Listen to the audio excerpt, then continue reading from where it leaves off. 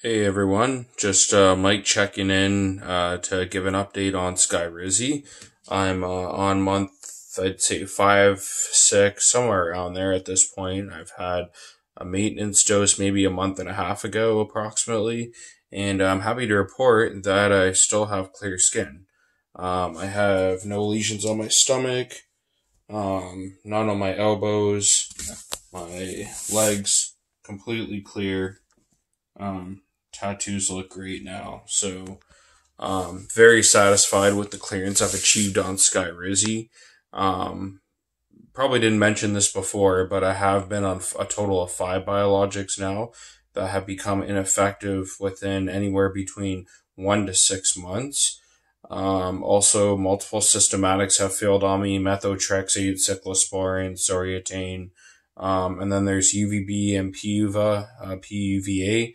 Those all failed on me as well. So I've been through the ringer with this autoimmune disease. It's terrible. It's not fun to deal with.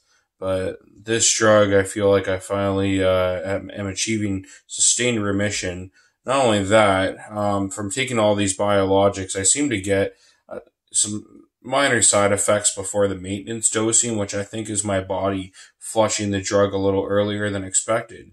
And with all the other biologics, I've taken Enbrel, Humira, Remicade, Stelara, and Cosentyx. Every single biologic out of those 5, I would get a few lesions before the maintenance dosing, and then I would usually have some flushing symptoms, like sometimes a little bit of chest pain, fatigue, dry cough, depression, mood swings, a lot of weird stuff that, doesn't really make sense, but you kind of feel it, that your body's getting rid of something.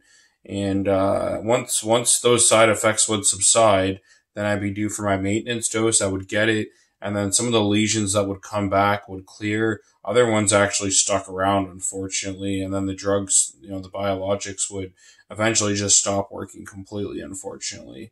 But this guy Rizzy, I mean, I felt it flush out of my system maybe a week or two before the maintenance dosing.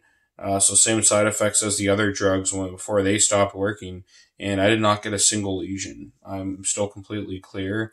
Um, as far as lifestyle goes, I don't follow any special paleo diet or anything like that. I eat whatever I want. I drink alcohol still every 3 to 5 days, unfortunately, but everybody has their habits. And exercise, I mean, probably 2 to 3 times a week, trying to work on that to lose some weight. But nothing fancy being done here, and I'm still clear. So I'm very impressed with that. Um, Side effect wise, I would say that my hair is coming out a little bit easier. That's happened on every single biologic and systematic, so I wouldn't really expect to dodge that side effect by changing your meds or taking something different. It's going to happen with, I think, any immunosuppressant. Um, I did get the flu once and fought it off within 3 to 4 days. Just had a fever for maybe 6 to 12 hours.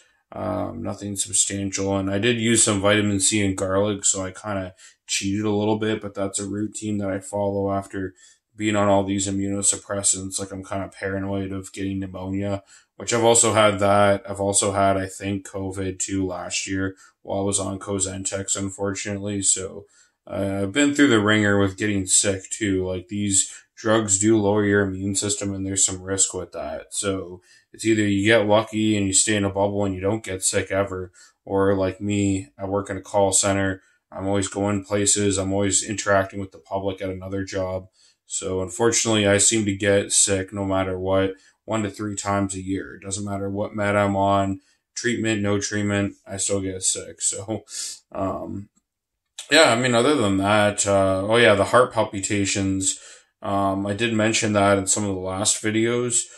Some good news there is I started those beta blockers, and those heart palpitations have become very minimal at this point.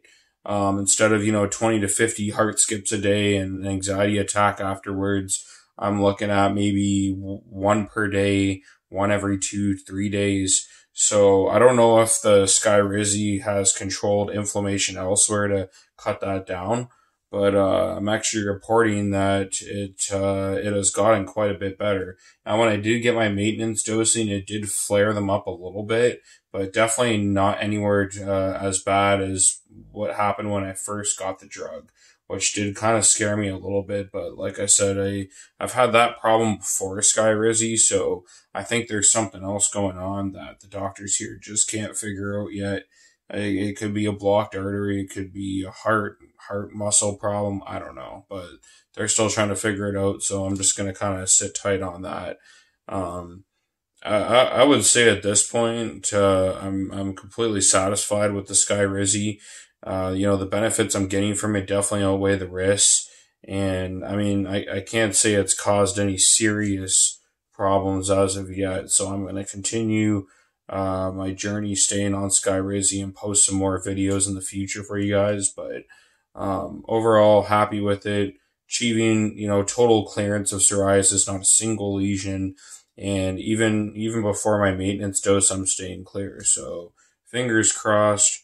Hopefully this will keep working for me. Anybody else, hopefully these videos will help them decide on if they want to use Skyrizi or not.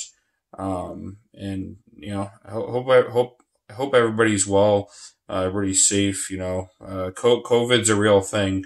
So especially with us individuals where we could be more vulnerable, it's hard to say. The studies don't really say much as of yet.